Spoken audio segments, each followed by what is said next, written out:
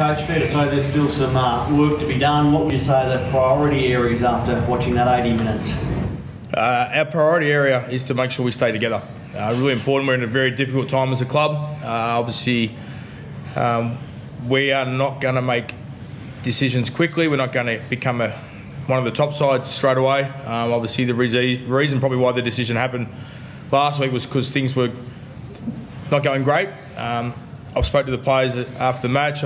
I told them that it's up to us as coaches to coach as much as we can into them, get training plans and make us feel like we're improving them little steps by little steps by little steps. There's no quick fix in this, unfortunately.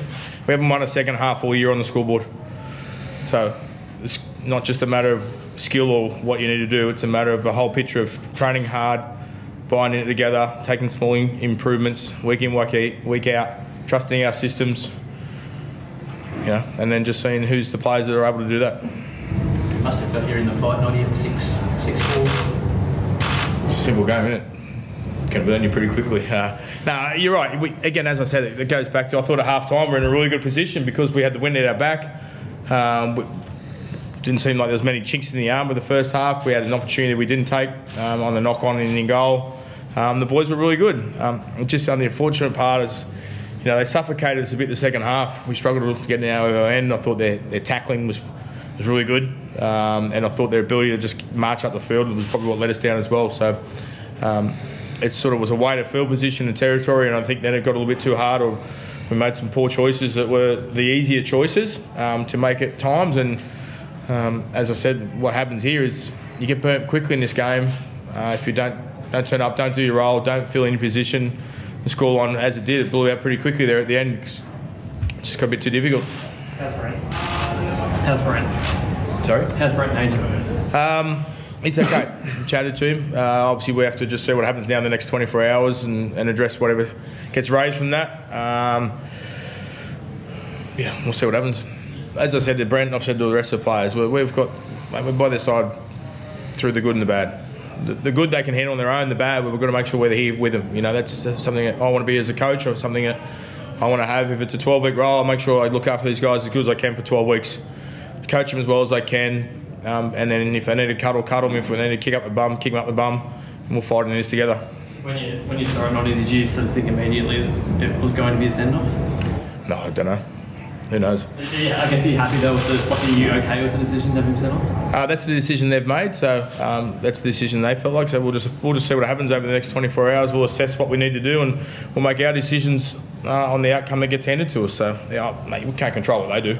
No, you spoke about kick up the bum when required. 1-1 set restarts, ignore that. Penalties 9-3 against. Was that a bit of ill discipline on your behalf, or did you not get the right rub of the game?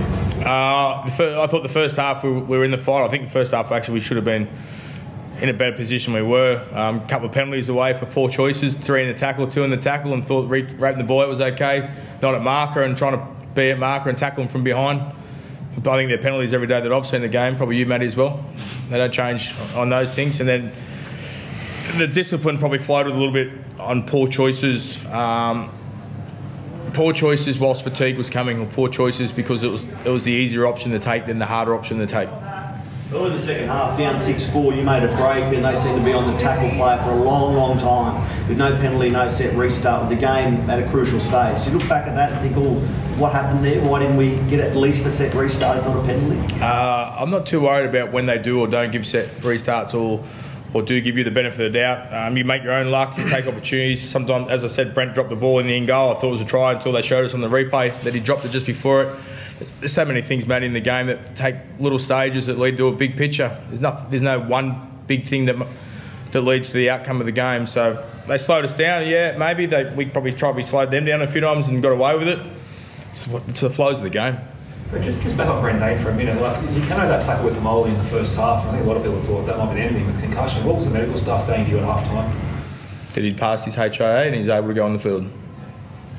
Do you think in the first 15 minutes you seem to be playing a much more expansive style than what was being played under Imagine? I wonder how much of that was something that just happened, or was it something that you told them to go out and do and play a bit more footy than they perhaps have had in the past? I'm not sure what they were told in the past. I want them to have confidence. I want them to trust their attack systems. I want them to play a bit of footy. I want to feel like you've earned the right to play some footy. If you win and play the ball, you move the ball. It's a pretty boring game if you do 5 hit-ups and kick to the corner. So I would like to think that we can improve some skill, make them feel like they know what they're doing, play on the front foot. As I said, they tackled great the second half, Manly. So when you're playing NRL, what I've learnt very quickly today, or probably knew before today, but it just keeps proving, is that everyone works so hard defensively. The best defensive teams win the comp. So if you're going to make momentum and move the defensive round and get them to make poor choices, you've got to make sure you're pretty good. Jimmy, it's obviously been a pretty hard week. How's the mood in the sheds now, around the sheds now compared to after other losses? Is it almost live, given what you've gone through? You know what? In the week, obviously, it was unfortunate what happened, and I thought, okay, there's going to be a bit of disjoint or uncertainty going around, but Brett and the coaches kept it pretty consistent with training, so our mindset went straight to training, which was good. You need consistency when there's uncertainty.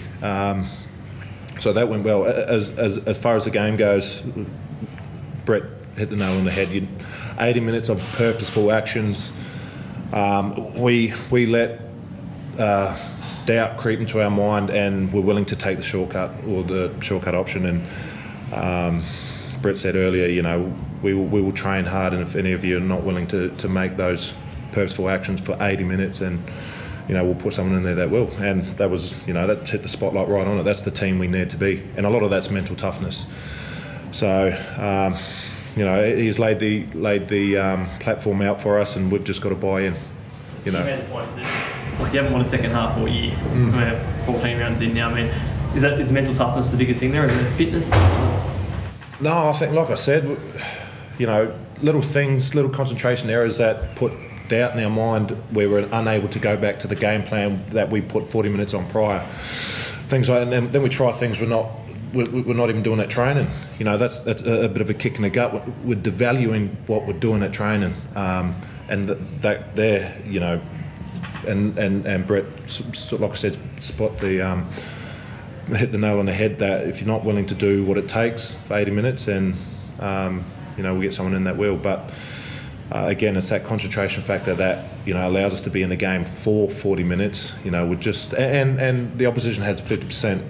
Against that, they're playing hard. They're doing everything they can to put you off the game. So again, it's just a concentration thing for 80 minutes that we need to work on. Well, you've only been charged for a few days, but you realise that you normally this task. How big is this task to try and turn this team around for the next 10 or 11 weeks? It's a good challenge.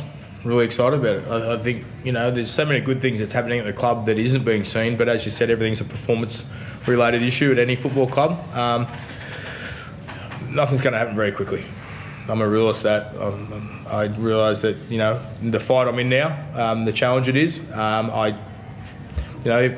enjoyed today. It's a weird thing to say, getting your ass smacked, but I actually enjoyed the opportunity to be an NRL head coach. Now I know what you got to work on. How do you keep improving? What are the challenges? What are the little steps you need to take? How do we get better? How do we get confidence in the second half that we actually can get into a fight and have the ability to win a second half? I've been around this game for a long, long time to understand what's required, what it takes, how to get people out of being uncomfortable or not confident, to make small increments, to make them better. So I can assure you now, medically we've all been fine, so I'm not reaching for change of people to make answers. A group I got together this week were great, who wanted to train hard to win. We'll get a review done, we'll coach players, we'll make sure they're a little bit better next week, and we'll fight our backsides off to make sure we do as good as we can for this football club.